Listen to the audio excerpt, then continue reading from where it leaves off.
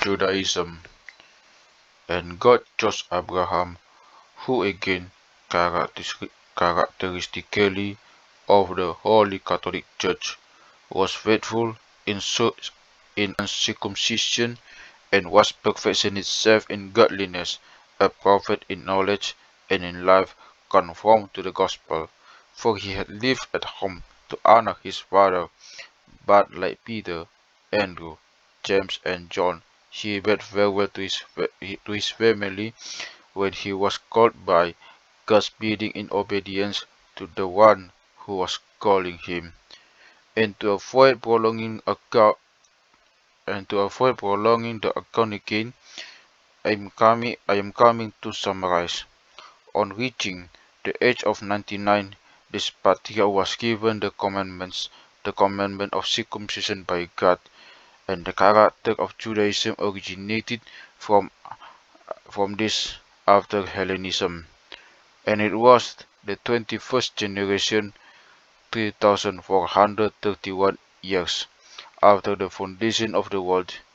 For from the flood till the Tower and Serug there was Scythianism, and there was Hellenism from Serug till Abraham and until now. But there was no name of a sect derived from Abraham other than simply the name of his godly self.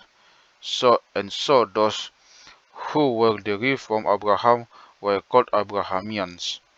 From Abraham had 8 sons, but Isaac was the sole heir. This was both because, as his father wished, he was lived as an adherent of the true religion, and because he had been given to his father by God's promise. Before him, Abraham had Ishmael by the maidservant Hagar, and Keturah bore him 6 children. They were dispersed over the land called Arabia Felix, Zimram, Joksan, Ishbak, Suah, Medan, and Midian. And the son of bondmaid, as I said, his name was Ishmael, also took up residence in the wilderness and founded the city called Paran in the wilderness. He had 12 children altogether. These were the ancestors of the tribes of Hagarians, of Ishmaelites, though today they are called Saracens. Isaac has 2 sons, Esau and Jacob, and the nation of the godly were called both Abrahamians and Isaacites. When Esau had gone off to Idumea, the territory lying to the southeast of Canaan, he became the original settler of Mount Seir, and in his return founded Edom, known as Rechem and Petra. He had sons, who were also called the princes of Edom, and they ruled each in turn in Idumea, the 5th in succession from him, leaving Abraham out of this number by counting from Isaac, was Job.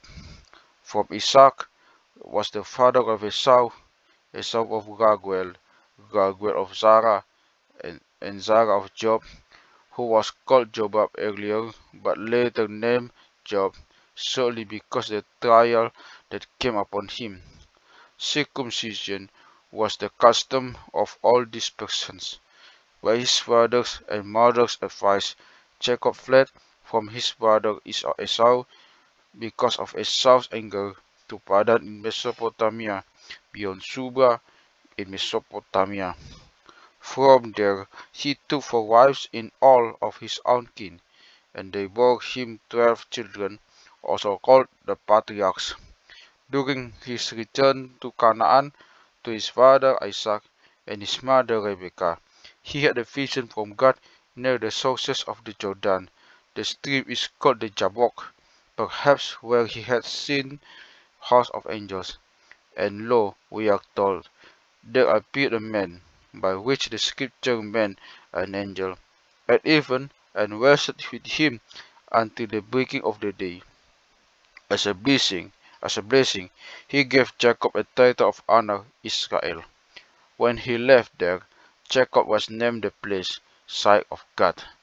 Now, since the one who told him, Thy name shall be called no more Jacob, but Israel shall it be called, name up, had named him Israel, and has distinguished him by saying, Thou hast power with God, thou hast had power with God, and with men thou shalt be mighty. They have been called Israelites from that time on. Israel too went down to Egypt after Joseph's descent. He too, with his whole household of sons and grandsons, the wives we have spoken of, and others, 70 souls in all.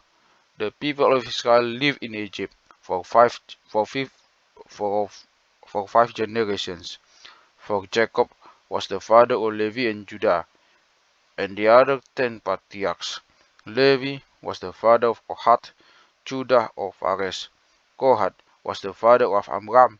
Amram was the father of Moses. Phares was the father of Esrom. Esrom was the father of Aram. Aram was the father of Aminadab. Aminadab was the father of Nahshon. During the lifetime of Moses and Nahshon, in the 5th generation record from Levi, Israel departed miraculously from Egypt through the Red Sea and encamped in the wilderness of Sinai. And when God directed his servant Moses to make count of men between 20 and 50 who could draw a sword and bear arms, he found as many as 628,500. Inachus was well known among the Greeks at that period. His daughter was Io, also called Attis, for whom the present-day Attica is named. Bosporus, for whom the city of Bosporus on the Black Sea is named. Hexan as well. The Egyptians called her Isis, and also worship her as a goddess. Also with the same name as his is a river called Inachus.